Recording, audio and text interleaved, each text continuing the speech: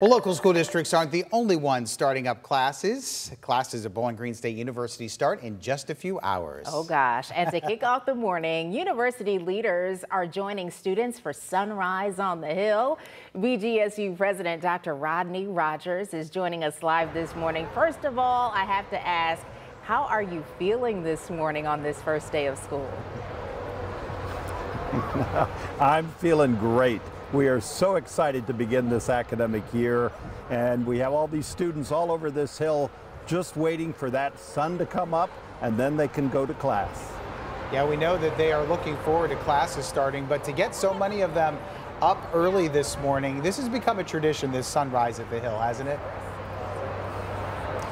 It has. You know, this is the highest point on our campus, and the hill is known to be the place to watch great sunsets as well as sunrises.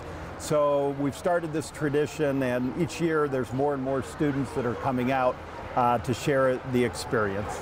Now, it's a fairly new tradition because when I started at BG years ago, I don't remember anything quite like this, but there's also a lot of new things happening this year, a lot of milestones with this new class that's coming in.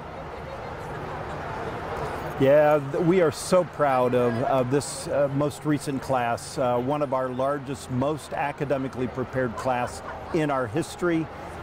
Increase in out-of-state students, increase in all sorts of programs that are in very high demand that are meeting the needs of society, whether it be nursing, education, forensic science, aviation, manufacturing, engineering. So we've seen such a terrific outpouring of students choosing Bowling Green. And President Rogers, a quick question here, a quick answer if you can. We're up against the time here, but it's a new week. There's a lot of stresses. It's going to be a hot week temperature-wise. What's your quick advice for students getting started this year?